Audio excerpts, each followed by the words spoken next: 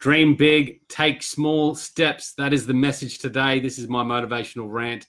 And what it's all about is holding on to those big, audacious, massive dreams that we have. I think it's really important to have big dreams. But what we often find is we have these big dreams and then we get disappointed when we're not realizing our big dreams. And that's because we're not taking actionable steps based on where we are. So that's where the small steps comes into mind. So it's okay to have a big dream, but then you've really got to plan action steps that are really smaller, attainable, realistic, achievable from where you are in your life right now. Don't compare your shit to other people's shit. Base it on where you are right now. Right now, I've got this crazy, weird idea that I want to do a marathon, potentially a triathlon, and even maybe an Ultraman triathlon at some stage as well. I don't even know if that's what it's called. That's where I'm at, but this is a dream, and the reason why I dream this is because I really want to focus on my health going forward.